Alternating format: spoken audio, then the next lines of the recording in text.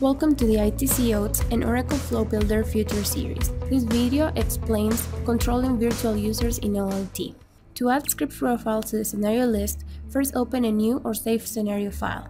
Then select the Build Scenario tab and the repository and workspace containing the profile you want to add, and select the script.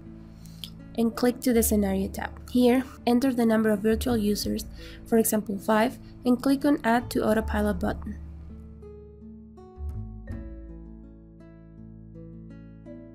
On this window, specify the virtual user ramp-up specifications. Here we have specified the number as 5. We can give this in any combinations you wish the scenario should perform.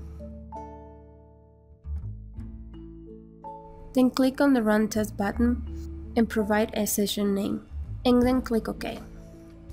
This will navigate you to the Watch VU Grid tab. As you can see in the build scenario, the total VUs are 5, and in the Setup Autopilot we have specified 4 in the virtual user ramp-up. Therefore, in Watch VU Grid, it initially takes the first 4 users and then continues running next users, until the earlier 2 moves to the next step. Observe the tabs. We have Profile, Status, Iterations, Fail, Last Runtime, Current Step, and so on. The status bar on the Current Step tab changes as the load test script runs. It can change from starting to think time delay, running, and to finish when the scenario is completed. And the Current Step tab initially will be Login and will change as the scenario script runs. If you go to the Setup Autopilot and look under Submitted Scenarios profile, you will see the VU status as 10 as well as the finished ones. We also have the View Run Graphs. This tab is refreshed according to what is set in the graph refresh interval settings in the report options. To stop the display from being refreshed, click the Pause button, and to resume, click the Resume button.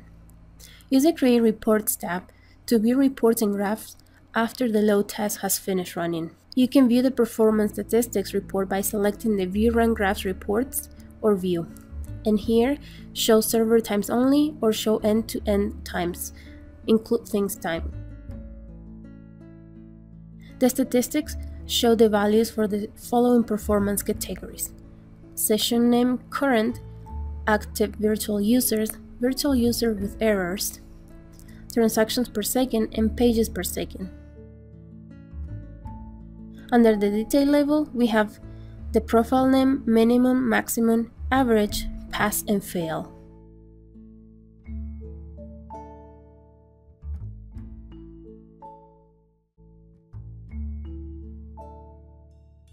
This concludes our tutorial on how to control virtual users in OLT. Thank you.